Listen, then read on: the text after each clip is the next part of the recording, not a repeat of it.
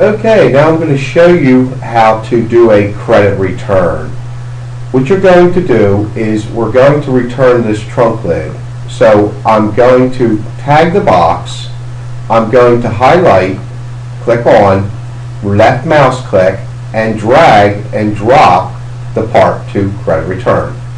Now, you have an opportunity to return only, return and reorder, receive credit, or cancel. In this case, I'm going to return and I'm going to reorder the part. So it asks me, do you want to return and reorder? Yes. Now, this box is going to come up and ask you, why are we returning the part? So I'm going to return it because it's a damaged part. If the part has been picked up from your location and taken back with the vendor, you're going to put a check mark in the box that says the part has been picked up. In this case, I'm going to deselect because the part is still here. I'm going to go to Save, and it's going to return and reorder. As you can see, I have a trunk lid returned. The part is still on my property, and at this time I've reordered, and now I have it a status as on order. Now if the part is picked up later, you will check mark the box so you can show that it has been returned. If it's been returned, I'm going to show you how to relieve it from your statement. You're going to put a check mark in the box. You're going to drag and drop it back up to credit return. Now at this time, I'm going to receive the credit from the vendor.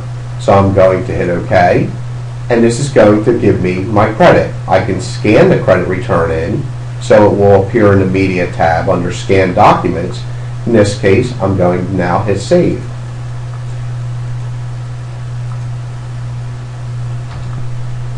Okay, we're going to go ahead and receive parts in Summit. So what I like to do is, again, I like to go up and I like to select new parts, and it'll give me a list of just the new parts. So now I have a list of just the new parts. What I'd like to go ahead and do is I'm going to right click and show part tag totals. So let me go ahead and give you an idea what the part tag totals are. Any parts that I tag will show up as a cost and a list price of each part. As I tag the next part, I can go up and I can validate that the cost and list is correct. So I'm going to go ahead and tag all of the parts and make sure that it matches what my invoice says from the vendor. In this case, if it's not correct, I will go in and I can adjust the list price by highlighting in the box, and at this time I'm going to go ahead and I'm going to change the cost. So I've changed the cost by typing the figure in, and I can go up and I can calculate. Now it matches what my cost is. But in this case, I want to go ahead and change the list price. So I'm going to go in and I'm going to type in the correct list price. Now, once I do that and click out of the box, you can see that the list price has changed and it's turned green in the adjusted list. This will give an indication on the line items to the estimator that there's been a change on the list price. This will give him an opportunity to go ahead prior to closing the repair order to change the part price on his estimate and resynchronize the change estimate in the estimating system to reflect the actual true list price that we should be charging for the part. Now I have all the parts tagged that I have on order. I'm going to grab one, left click with the mouse, hold down, and I'm going to drop to receive. Now once the receive comes up, you're going to see a box that's going to give you direction.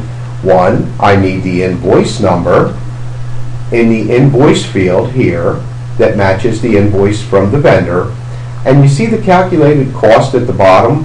That should match the invoice that we have in our hand from the vendor. At that time, I'm going to put the amount in, and that amount's $738.12. Now I can scan at this time the invoice in so that it will drop into the medium So we will have the information in underscanned documents. In this case, I'm going to go ahead and I'm going to hit OK after the scanning, and I'm going to receive the parts. As you can see, the parts come up in green, and it'll show all of the received parts, the date, and the vendor information.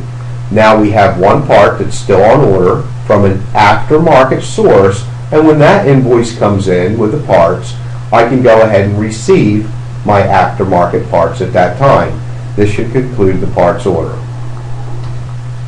Okay, we're going to go over ordering parts in Summit. The first thing we're going to do in the Parts tab is where you're going to order your parts. And what I like to do is I'll go up and I'll sort just the new parts. So this gives us just an opportunity to see just the new parts.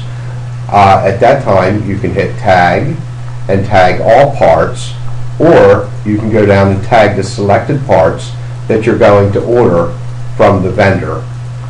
So at that time, you're going to grab one and drag and drop by holding the left mouse button down and drop the parts on order.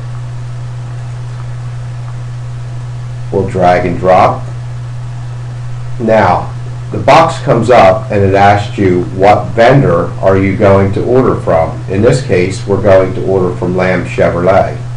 The date is always going to default to the date that you're ordering the parts.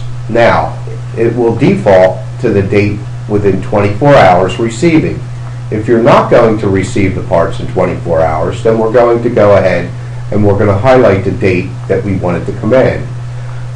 We can go ahead and set the priority. In this case, we're going to leave it as low. You can put a note in for the parts person that's going to receive the parts order, and in this case, we'll go ahead and ask if they can price match. By having the check mark in the box here, where you see print, it's going to go ahead and bring the next screen up. Now I'm going to hit OK.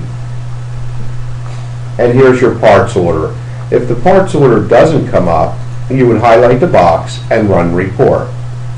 You can fax, email, print, or turn it into a PDF so that you can attach it to an email.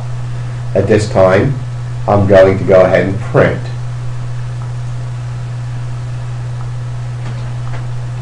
I can close the box. Now I've printed a parts order, and as you can see, I have the parts on order. Now, if I want to go ahead and do aftermarket parts, I can do the same thing. Select the aftermarket, tag, drag, and drop. Now I can order those parts from another vendor. Same procedure, hit OK, and